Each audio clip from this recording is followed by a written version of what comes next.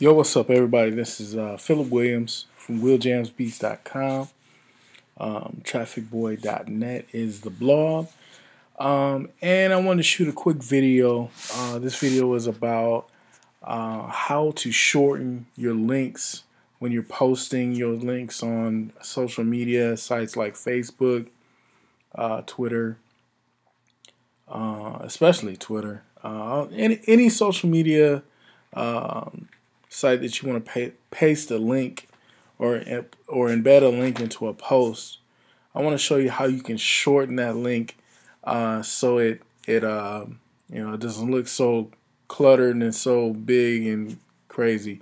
Let me show you what I mean. Okay, let's say I'm on Facebook right now. Let's say I want to do a post, and I want to post a link on my Facebook page. So I'll go to my go to the link or go to the web page that I want, and I grab the link. Then I go back to Facebook and I go to post. Paste that link in. Look at how long that link is.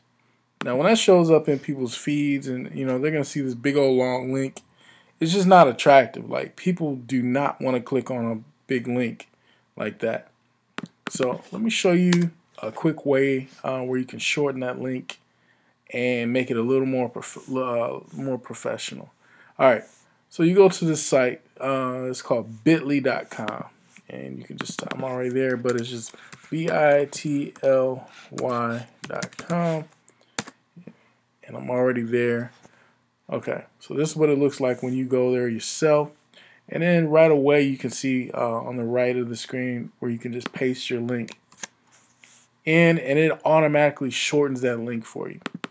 So here it is highlighted. I'm just going to copy that, and now I'll go back to my Facebook page. And here, let me just kind of clear that. Let me refresh my Facebook page real quick. And all right, I'm going to go ahead and paste that short link in. And with Facebook, when you paste the link in, it likes to automatically pull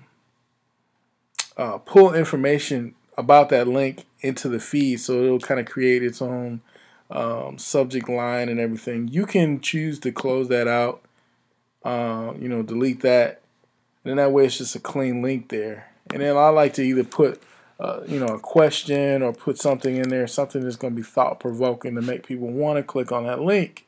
Or what's always good to do is add a video, add a picture, add something that has value to it, that's going to catch someone's eye when they're scrolling on their phone. When they're scrolling down their phone, they see that image, see that meme, see something that's going to catch their eye.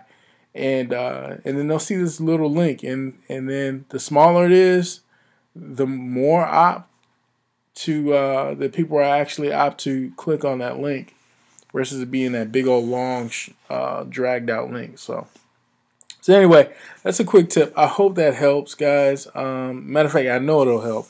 If you utilize it, you'll start to see more conversions as far as people clicking on your links. I don't advise for you to spam. I hate spam. I don't do it myself. Whenever I'm adding links, I always want to make sure I'm adding some kind of value and something that's going to be thought-provoking, that's going to make people want to click that link. By all means, do not spam people. Don't inbox people with your links and just post your links 100 times a day. People will not click on your links. They just won't. So again, I hope this helped, guys. And this is Philip Williams signing off, wheeljamsbeats.com.